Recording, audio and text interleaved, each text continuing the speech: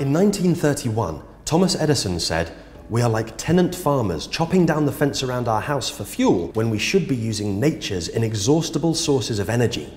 I'd put my money on the sun and solar energy." Now, more than 80 years since Edison said this, our energy needs have come into sharp relief, and the quest to future-proof the delivery of electricity is growing substantially more important by the day. The UK stands among the leading adopters of non-fossil fuel-based renewable energies, and solar is a vital element of that mix. The sun, of course, is a free and limitless source of energy. And while Britain might not be the sunniest country around, even on a cloudy day, we still receive enough solar irradiation to produce a good amount of electricity from a well-positioned array such as this. It's important to know that these panels don't use heat, they use light particles, or photons, hence solar energy's other name, photovoltaics. So as long as the sun keeps rising in the morning, these solar panels will be hard at work. Part of the huge uptake of solar in Britain has been made possible by the installation of solar farms, the large-scale application of solar to generate electricity. Farmers know how to produce crops and livestock in a way which makes best use of their land in perpetuity and feeds the nation. Growers and processors of food have a long history of harnessing the sun for their crops, and solar electricity is just another modern application. And whereas some sources of energy offer no recuperative or sustainably regenerative measures and can actually harm our ecology, owners and operators of solar farms can work with the extraordinary power of the sun to harvest clean, cheap electricity and contribute to powering Britain. These farms generate power locally and feed back into the electricity grid. Once the right site is found, in terms of land use and grid connections, solar panels are laid out in series. They then convert the light energy from photons into electrical energy, which flows into the inverter and then directly into the grid. The scalability of solar makes it hugely flexible. There's no minimum or maximum size a solar farm needs to be in order to work.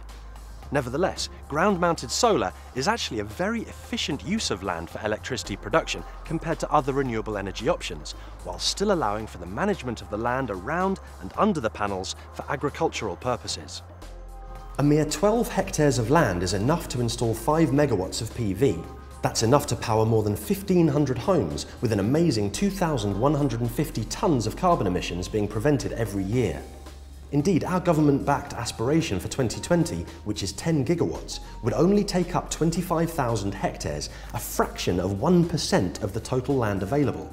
To put that figure into perspective, the UK throws away 7 million tonnes of food per year, which takes around 285,000 hectares to cultivate, well over 10 times that 10 gigawatt solar footprint. I met Dr. Jonathan Scurlock, Chief Advisor on Renewable Energy and Climate Change for the National Farmers Union, who explained the rationale behind using land for energy production. 75% of UK land area is in the agricultural sector. This is really a very large resource.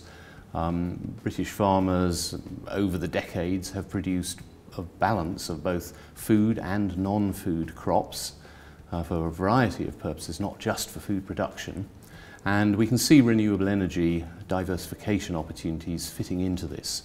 In many cases, there really is little direct competition for land use between renewable energy and more traditional agricultural production. I think the solar industry needs to clearly explain that it is actually quite an efficient use of land for energy production. The land area that has been suggested to produce, say, 10 gigawatts of solar is 25,000 hectares. That is an extremely small figure for total land occupied by solar farms. It's roughly equivalent to the UK planted area of a minor crop like linseed. It's scarcely a threat to food production. And so we can see this opportunity for renewable energy, I think, to add diversity to our rural landscapes, meet rural energy needs, and how we can certainly see a very strong role for solar power, ground-mounted solar farms, because of their comparative efficiency of land use in adding to that mixture. The equation is simple and undeniable. The only real way we have to reduce our carbon emissions is to reduce our fossil fuel consumption. So for our nation's energy security, we need to find a mix of clean, renewable energies, and we need to find it as soon as possible. Solar is a cheap, efficient source of energy. simple to install and maintain, ground-mounted solar farms are the best way we have to harness the boundless energy of the sun and to ensure we're doing everything we can to provide for our future.